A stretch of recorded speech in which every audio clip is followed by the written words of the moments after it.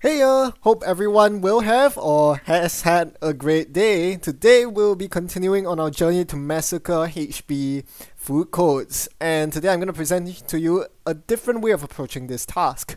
Instead of trying to deal with Caprice head on or go toe to toe against an Ashe, why not just win before the co-op can set them up? And this is the basis of the prepaid kit deck that I'm going to showcase today. Instead of a deck that generates lots of economy for the late game, you want something that can burst right out of the gate and place immediate pressure on the corp. Legwork would be the key card in that particular matchup because legwork allows you to steal those very crucial 2 to 4 agenda points at the start of the game, allowing you to then close out the game much more easily because you only need to make one targeted indexing followed by a mad dash to close out the game. A lot easier of a task than trying to battle against Caprice and Ashe uphill. This is by no means a new concept. If you look at my past videos way back, at least a year or more ago, I've been toying with this idea in different factions, even in Quetzal, because you can assert so much early pressure and ensure successful runs with Quetzal's ability to break barriers. But here we're going with Prepaid Kate, the shell of Prepaid Kate, simply because firstly, the burst economy is invaluable for getting past ice early, and secondly, SMC is in faction, along with all the breakers that you can tutor up for cheap. This allows you to guarantee your leg works when you really need them to. Finally, most corps will not over-defend HQ. If they have 1 or 2 agendas in hand, they'll typically make do with 1 piece of ice on HQ, not expecting you to run repeatedly. And guess what? You're not going to. You're simply going to make a good legwork, get 2 or 4 agenda points, and then set up for the late game. So let's see this deck in action, shall we?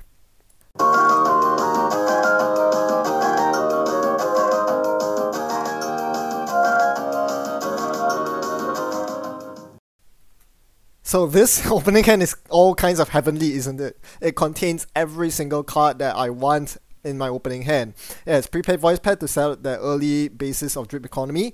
It has lucky find for the early burst economy. It has SMC for me to get through ice on HQ, and finally it has legwork for me to, well, get agendas. Thing is, my opponent didn't actually ice HQ, so I'm like, well, my opponent mulliganed. I guess I'm gonna check the remote first to see what it is, kind of scout out the deck, and then go in for the legwork. Eve campaign, I'm gonna leave it there because I want to legwork here and steal a Vitruvius as well as trash a Jackson. Pretty hard decision here because my opponent, I did see the friends earlier on the legwork run, but I figure that if my opponent is using friends at this point to recur Jackson, they are losing out. I'd rather have Jackson in the bin than for them to do something like install double draw this turn. So that was a victory in my eyes. I got an agenda off the legwork. That's exactly what I needed. I did get set back a bit though. So my next turn, so until turn 2, I still have not been able to draw any cards. Normally you want to draw in the first few turns to set up your opening hand, but because I had all the cards I needed, I simply just set up my board state instead. Meanwhile, my opponent double ices R&D, so this is kind of a big hint that there's nothing on R&D. At this point, most people will be tempted to draw here, but I instead decided to contest the remote because I had the SMC out. I should have enough money to get through ice, and I can click through most of their ice anyway, so that's no problem, and I indeed do trash the Eve. This is, again, something that a lot of players underestimate. Even though this is a deck that wants to rush out early and try to win before the corp gets set up, you still need to control economy to some extent, and especially when my opponent does not have a breaker bay grid, it's very easy to make the decision to trash the Eve. If there were a breaker bay grid there, I would definitely have thought twice, knowing that a friends was coming on the way, and I would not be able to contest the friends Eve and breaker bay grid campaign. So yeah, that combo. So yeah, I must say that with my superior early starting hand and my opponent's subpar start because they didn't find a breaker bay grid to start off with, don't take this match at face value. On average, it might be true that Prepaid Kate versus Food Courts is a very bad matchup for Prepaid Kate. However, you still will stand a chance because of the tech that you're running. which is what I'll get to right now. Indexing into Mad Dash specifically, is such a good card in the current meta where Glacier decks are abound. The reason is this. All the Glacier decks run a full 2-pointer suite. All their agendas are 2-pointers. Whether it's HB Glacier or Palana Glacier or RP Glacier, they all run Nisei's, ABTs, Vitruvius, Corporate Sales Team. These agendas are all 2-pointers. The only non-2-pointers they will run are global foods, which are worth essentially 2 points to you as the runner. Therefore, you can only get up to 6 agenda points with 3 agenda steals, no matter which agendas you steal. That is where Mad Dash comes into play. With Mad Dash, it makes up the last agenda point you need to close out the game, thereby winning in 3 agenda steals instead of 4, and that's a very huge deal when they're only running 9 agendas at most. Having to steal 3 out of 9 instead of 4 out of 9 is a big difference. Now, I legwork here again, using same old thing to recur legwork, because I suspect that my opponent has drawn into agendas by now, and they have not been able to recycle those agendas into their deck with Jackson Howard. So I felt this was a very good time to go for a legwork, and indeed my opponent resists the one piece of ice I do not want to see, an Architect. This is one of the weak points of this prepaid Kate deck. If you draw a lot of your breakers early, you can get into trouble. The Mimic that I need to break the Architect, surprise surprise, is stuck in my hand from my opening hand, and as a result I'm forced to let my opponent fire the Architect with no other way of breaking the Architect.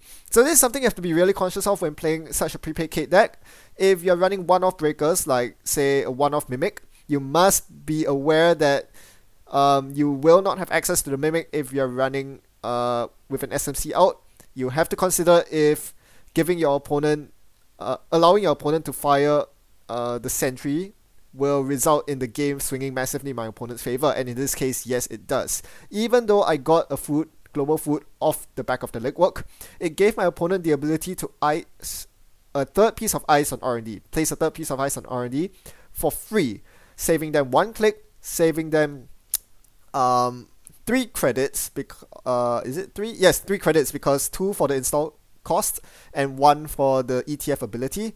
Moreover, it also saves my opponent another click required to draw that very piece of ice. So that Architect was a huge tempo swing, and it also allowed them to install that Vitruvius, which my opponent just got. So suddenly, just by that one Architect fire, the tempo of the game massively swung in my opponent's favor. Even though it seems I'm leading with 4 agenda points to 2, make no mistake, this is not a good place for me to be in. I need to find a way to close out this game very quickly, because the ice on R&D is getting a tad bit ridiculous for my endgame win con, which is indexing. My opponent places the pressure rightfully, going for an install advance on the remote. Beth draws me into a Mad Dash. That's my win condition. Oh my gosh, this game really has everything lined up perfectly for me, hasn't it? I really shouldn't be showcasing this match, because everything is just perfect. It's as though I get to manipulate my draws. But here we go. I'm going to index here and threaten the indexing to Mad Dash win. If I see any agenda in the top 5 cards of my opponent's deck, I immediately win because they have no Jackson threat. They res a Cider Adaptive Barrier, which I break with Lady. They res an Eli, which I again break with Lady. And oh my gosh, it's another Cider Adaptive Barrier. I can't break this one. If I do, I can't re-enter the server because I don't have enough Lady counters. And then I realize my opponent's only on 1 credit left. They've already telegraphed an advanced agenda in the remote. That's a big mistake. Big no-no right there. This just automatically wins me the game, as I Mad Dash into the remote with no resistance at all to steal the winning ABT and Mad Dash. So that seemed like a very convincing win. My opponent had absolutely no chance at all against my aggression. Or did they? It was very deceptive. If you did not realize, I was practically locked out of R&D. That was an incredibly well-constructed server, despite only containing 3 ice. Cider, Eli, Cider is basically my nightmare. How am I supposed to get through that when my winning condition is indexing into Mad Dash? Think about it. I'll need to make 2 successful runs on an R&D with 3 barriers, and my only fractor is a single copy of Cerberus Lady. I was done for. Had I not won the match there and then, I probably would have lost outright because I wouldn't have been able to fulfill my win condition. I would then be forced to steal 2 agendas, which is nigh impossible once my opponent gets their ice and economy set up. So yeah, that was actually a lot closer than expected. And if I gave my opponent even one more turn of breathing room, if they had even a few more credits to play the final side game with on the remote, to rest the caprice and play side games, the outcome would have been vastly different, because I was soon getting locked out with all the barriers. In fact, yeah, if you notice, the only ice that were res were barriers. Eli's Cider Adaptive Barriers, aside from the Architect on HQ. Speaking of that, that was a huge blowout. That Architect, man, it brought my opponent back to life. I thought I had them with double leg work, but man, that Architect was so good. And it really shows you how punishing it can be if your breakers are stuck in your hand because you're not Haley. Sure, you can ask yourself if you want to play Haley instead of Kate, and the answer is, well, if you're playing prepaid voice pad, Kate is almost always the right answer. Because you get to play an opening move of prepaid gamble, whereas Haley cannot do that. I think my legworks were very much on point this game. 2 of them were fired, both of them hit 1 agenda each, which is always nice to have. Bringing me up to the magic 4 points, that essentially 4 points is match point for this deck, because you're aiming to finish out the game with an indexing to Mad Dash. So it's very important to note that legworks are so important early on, because their utility vastly decreases as you move through the game. Once they are able to cycle agendas away from hand with Jackson Howard, once they're able to form a secure scoring remote, that is when they can simply start jamming agendas with caprices, and at that point you can't really contest those agendas. So yes, this is very reliant on opening hands, and indeed, this deck is very much affected by the variance of your opening hand compared to most other Shaper decks. Still, you'll notice that this deck has some features which you don't expect to see in rush decks, most notably that it runs Levy. If you are trying to rush an early win, why do you need to go through your deck a second time? Well, Levy gives you some late game potential, because you have to expect that not all games will go your way early on. Maybe you don't draw a single legwork. Maybe your legworks miss agendas. Maybe all the agendas are stacked at the bottom of your corpse deck. In these games, you probably will lose anyway, but at least Levy will give you a fighting chance. Also, Levy also protects you against some of the other more oblique strategies, such as someone trying to recur Betties to kill your rig, or someone playing Potatoes Unleash trying to mill you out. Levy gets you out of those sticky situations. Finally, to do a bit more deck analysis, I think my deck is just a wee bit too slow for what I want to do, which is to fire off a successful legwork by turn 4.